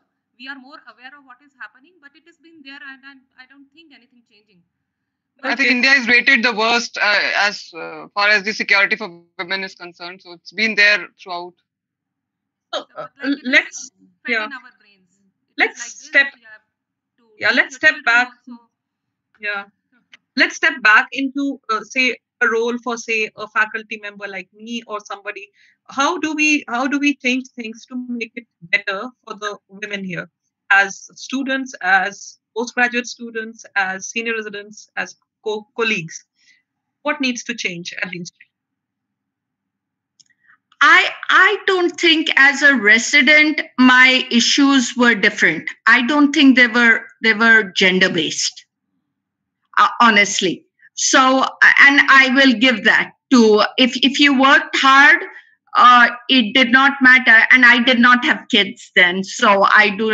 My senior resident colleagues might have faced different issues, but that was there. I mean, they treated women. It was how hard you worked, as Shikha said. If you worked harder, you got more work. And in surgical fields, we appreciated that. We got more surgeries in many cases. So, but that was there in RPC. I did not have a gender-based thing. I never faced any issues there. Yeah. I'll come to another question that we had in mind. I mean, Shikha and Rachana, particularly to you, do you think that you could have gone abroad like most of your batchmates, and do you think that you made the wrong choice by staying back in the country? Shikha, I'm sure, is quite firm in nodding away. No. No, I'm very happy. In fact, Aditi, I would. Yeah. Shikha, go ahead first. Then we'll take this.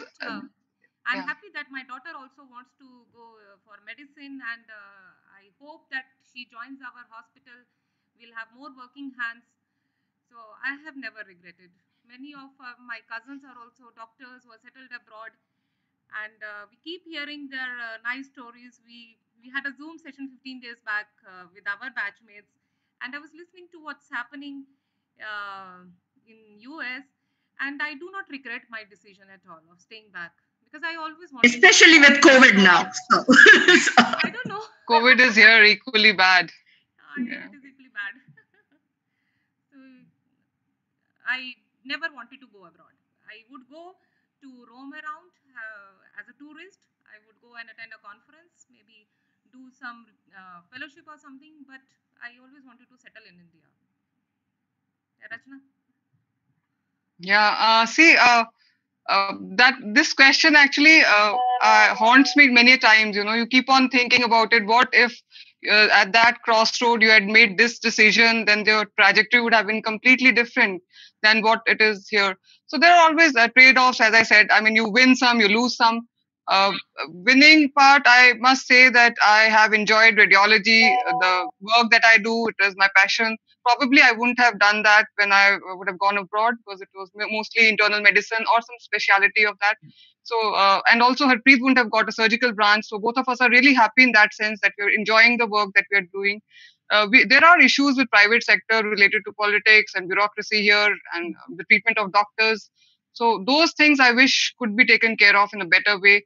Those are the only regrets that I have in private practice. You are really on your own with no support from any social setup. You're just paying your taxes and not getting anything in return. No social security, no financial security. Like in COVID times also, our clinic was closed. So you are working like daily wages and you have to pay your staff. But I mean, there is nothing that we get from the government or the system for this matter, which might be better, better social security and financial otherwise. But staying in India, I don't think I don't regret that. I really feel that everything happens for good. So I have gained so much and I have made so much here. So I don't think it's a regret. Deepta, would you said that you had always planned on coming back, but you never did. No, so I had planned on coming back. I always had for some reason. So, but I don't think it's going to happen now. This year, after so we've been eligible for citizenship for the last 4 years, and this year is the first we applied finally. I feel like my vote might make a difference in November. So I don't think I'm going to come back, which is sad, which makes me sad. And yes, I do miss India every single day. Life is easier in the US, but it's not the same. It really isn't. I in a different life, I would have come back, but it's not this one. So, yeah. But life happens, and you got to take it as it. Yeah, you got to. I mean, life is easy in the US. Don't get me wrong. It's much easier in many ways than in India, but it's not home. It never will be. So, but it will be home for your kids. So they grow up here, so it's a different thing. But people who have lived in India for 30 years, US for 30, 40 years, it's still never home. It never is. So it's there. Shikha and Rachana, do you because Deepta continues to be in a university program, so I'll keep her out of this. But do you miss research, or do you miss the connect with academics while you are in private practice? Yeah, first of all, there is no disconnect with the academics when you're in private practice. I think that is a misconception. Private setup is around 70% of the healthcare, and we see now that a lot of research publications are coming from an organized private setup, especially in fetal imaging and all. I've seen most of the papers are from private setups. So on my personal front, yes, I am not doing much research because it's an individual-based clinic. I have a certain set of data, and I have thought that I will, compile and I'll do, but that's a thing of future. But we do miss. But otherwise, saying that private otherwise is a non-academic area, I wouldn't agree to that. You can't really exactly survive in private practice if you are not reading. So you have to be ahead of others. Only then you can survive. And yeah, that is true. But practically, it is not possible because most of the times you are busy with your patient work, your administrative work. That leaves very little time for research. Well, at our hospital, we are starting DNB program from next year. So hopefully that will take care of that lacuna that I am facing. That I have a lot of data, same as Rachana said, but we are not able to compile it. One, we have lost touch also. I do not remember any statistics and anything. So, but we're not taught that way. Actually, it becomes difficult even during senior residency. Yeah. So I want to just say that academics in the US is a little different from academics in India. I am still pretty much in a private practice setup. So I get paid two sets of salaries, one a tiny bit from the College of Medicine, and my majority bit is from my practice. So I eat what I can kill over there. It's totally number of patients I see, number of surgeries I see, I make that money. Now my research, the 50% research I have is from a grant from the NIH. If I lose my grant, I have to do more private practice. So I do more work. So I get a tiny stipend from the university for teaching, for my fellowship role, because I'm in the residency core program. But the majority of my money, in fact, I would say 90% of my money is either from the NIH, which you have to earn and which will expire next year. So if I don't get a grant within the next year, about 90% of my money will come from just seeing patients, just like anyone else. So, and that varies every year. So if I see more patients one year, I make more money. It's exactly like private practice in that way. So, Professor Sahani, you would recall from gastrosurgery, Deepta, and Sir's asking you, do you think you would be? He's asking, I think, Shikha or Rachana, would you be willing to pay someone to look at your data, analyze it, and write it up for you? Yeah. That's fascinating. You know, if there was an ophthalmologist with a lot of data, I would look at it. So if there's an interesting research question, so just, I would. I have no problem in helping analyze data. I I have a lot of help to do that. So, reaching out to people in academics and this kind of partnership would be really fruitful if That is agreed, because in fact Harpreet has actually hired out his data to somebody to do that research and all. He's paid somebody to take it out and do the research, because he has all his data intact. Even I have a lot of data, so it would be a wonderful idea. Yeah. What do you think, Shikha? Would you want your data to be looked at and analyzed by somebody? So we need a organized sector Statistician, with us. Right? Yeah. Okay. This would be a great AIIMS private practice partnership, thing. We have one question that we didn't take up. That is by Priyank. He asked some time back, actually. He wanted to understand whether there's any advice that you would want to give to your younger self 20 years back as an undergraduate. Everyone.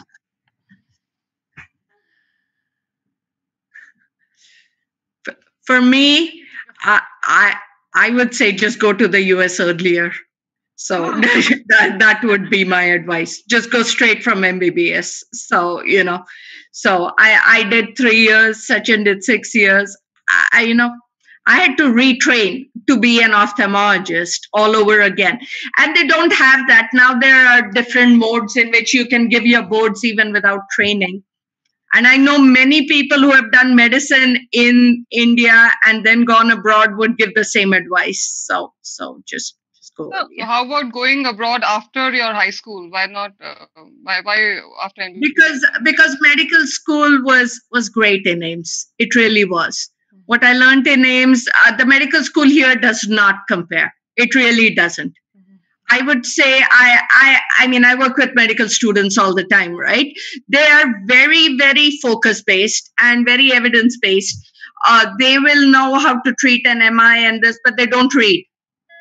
The amount of reading that we have done with Harrison's and everything else stood me in good stead when I did an internship, even after an ophthalmology residency. I still remember Robbins and everything I read. I remember Dr. Sani's lectures. So it's that was good. That was good stuff. So it made me what I am. So what about you, Shikha? I don't know. Any advice you want to give, or you think you did just fine? Was there anything that you'd want to change about how you went about your MBBS years? There was a little unrest in my life when I resigned from my SRship, because as I told, I joined one thing, then I jumped over to the other thing. So sometimes I would regret leaving AIIMS without having any future plans, that I should have stayed back and done SRship. But as I told you, at that our times, there was no focus on your training in as far as super specialization went. So you were doing the same work as the JRs were doing. So mostly the things have worked out fine. So really nothing much I can think of. Maybe little things, but nothing major. So Rachana? Yeah, I've told, I'm happy the way things have gone for me, apart from the fact that I would have done a fellowship after my JRship, probably in women imaging or pediatric imaging or whatever, instead of doing 3 years of senior residency. I thought the 3 years of senior residency could have been better used. So that's the only regret I have. Yeah.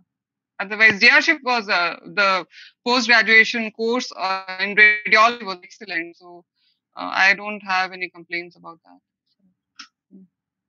Okay, that's nice. So, you have Dr. Sahani's question and your responses to those questions have excited a lot of enthusiasm among the undergraduates. And don't be surprised if you hear from them soon, asking for your data and offering to analyze them so that they get a bit and you get a bit of data out and you get a publication together.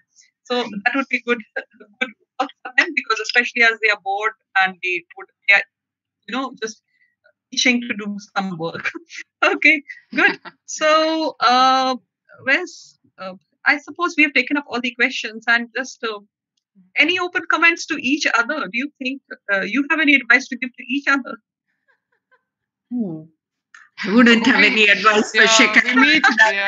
They're amazing. So people you meet at AIIMS are going to be the smartest people you will ever meet. So I still feel that. So, and that was good. They pushed you to a higher level, right? I mean, Shikha and Rachana always did.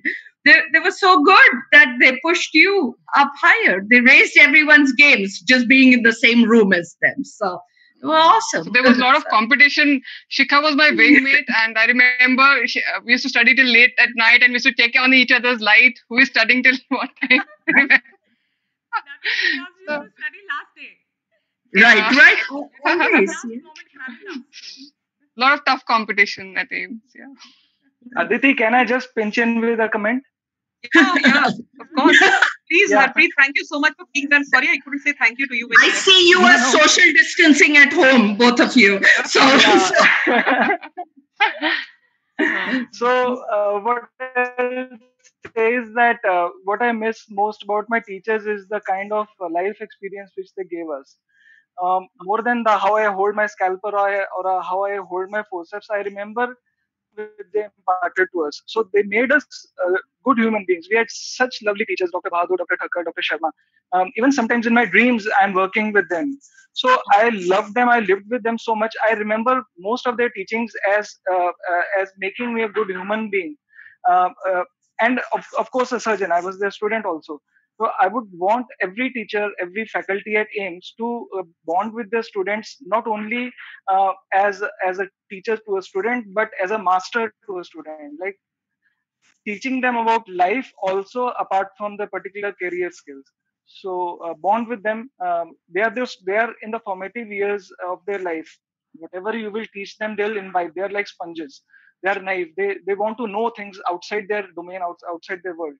So while you are with them for those 6 years of junior residency, senior residency, just dole out all of your experience into them.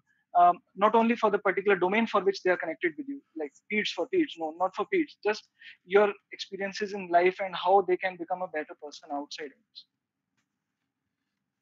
So that's what we hope this endeavor is all about. And that's why we've connected with the students and made a group of people, which is students and faculty, putting in their bits to try and put together a series of talks, trying to bring in more than just academics into it. That's what this is all about. Thank you, Harpreet, for those inputs. There's one question that's still left to be taken up. That's by a fourth semester student, Mehek, and Arshit, who's in 6th and is also seconding the same question. Do you think that a portion of the internship should be spent in the private sector to help them make up their mind? What discipline would they spend it in? Internship is too early, early days, right? Yeah, too early.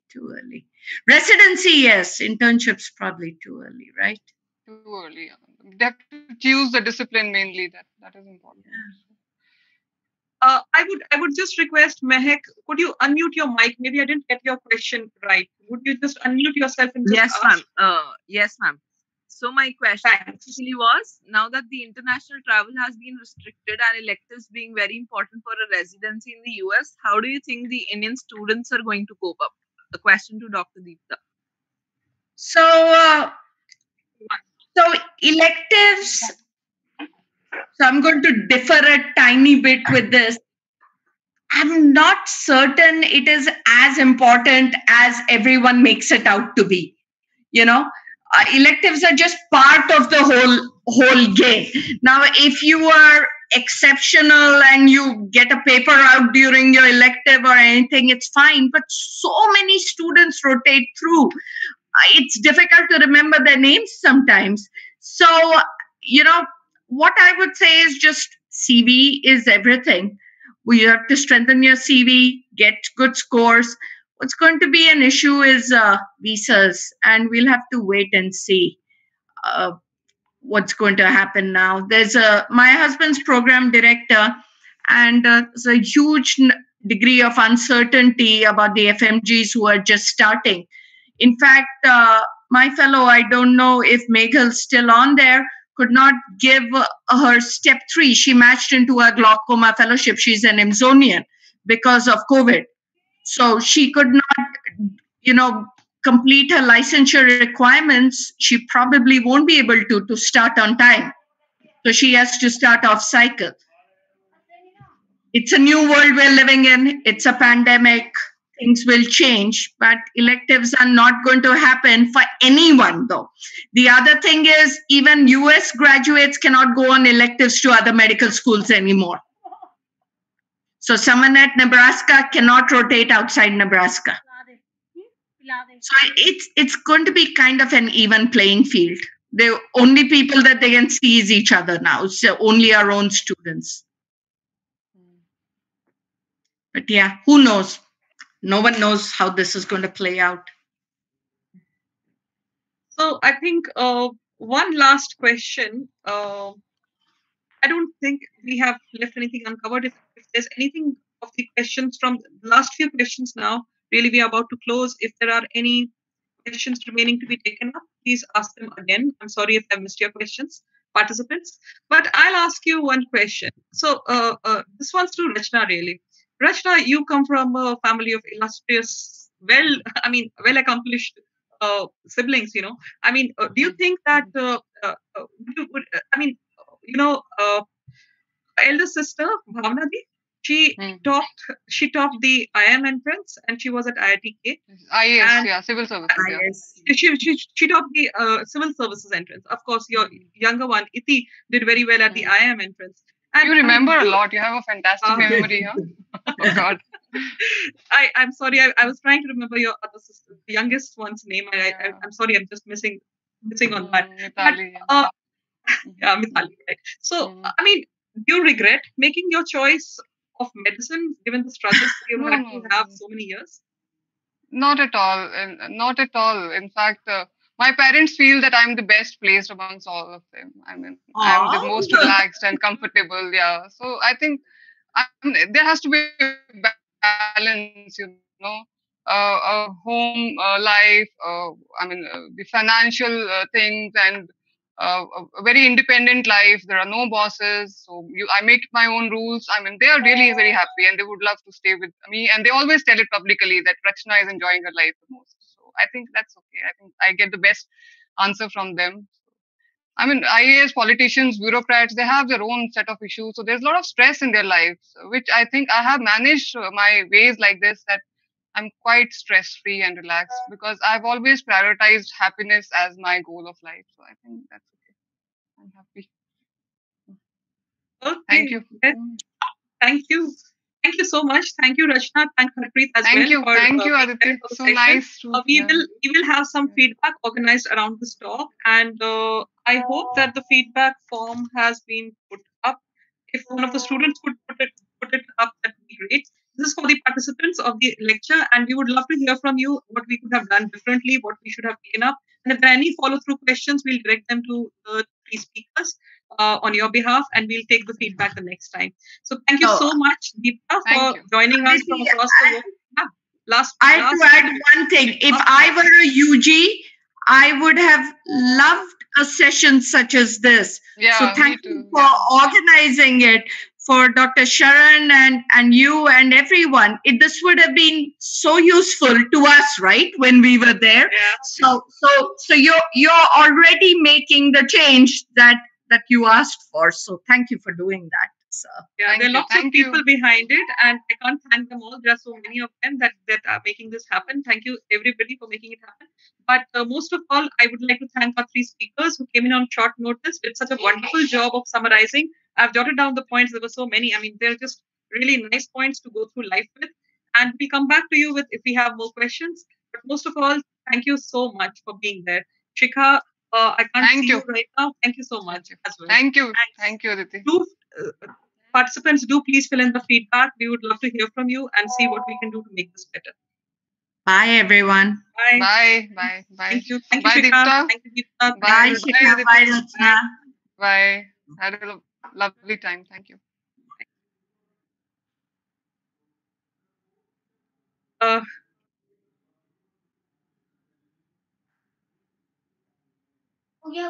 Thank you, Dr. Sharan. It was a nice comment.